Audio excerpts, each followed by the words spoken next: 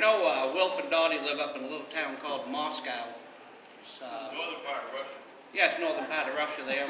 Actually, if you leave my house and drive about 2.5 hours north towards Quebec, you'll go through this little town called Moscow. And Moscow's kind of out of things. I mean, we're out of things here, but we're kind of in the middle of things. We're kind of about halfway between Boston and Newfoundland here.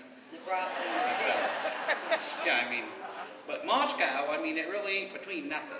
If you go up Route 201, you go through Bingham, and when you come out of Bingham, you best not blink twice because you'll miss Moscow. Anyways, last week a preacher was coming down the road there. He had his horse in his car, and he was heading down to church Sunday morning. He come down around the corner, and the horse stopped right in the middle of the road. He wouldn't so much as wiggle. That preacher, he whipped him. He did everything to think of, beat on that horse. Couldn't get that horse to move. Just about that time, Wolf Clark came down around the corner there. He was walking with a fishing pole over his shoulder. He walked up behind the preacher, and he says, "Preacher," he said, "looks like you're having trouble with your horse this morning." Preacher said, "Yes." He said, "I've done everything." He said, "I've been blarping on this horse here." He says, "For half an hour." He says, "And I just can't get him to go." He says, "I got to be down to church." He said, "About half an hour." He said, "Preach my sermon."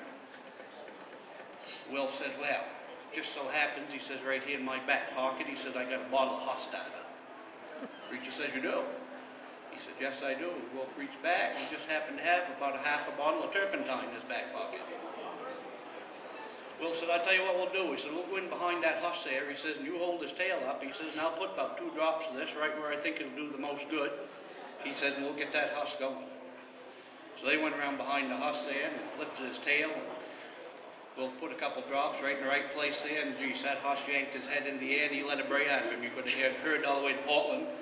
And that horse took off down the road just about 100 miles an hour and went right out of sight, just in a puff of dust. Well, the preacher stood there with Wilf, and he says, "Wilf," he says, "I don't know as I've ever seen a better job of horse starting in my life." He said, "But I was kind of hoping to get down to town myself." He said, "You wouldn't perhaps have 2 more drops of that stuff, would you?"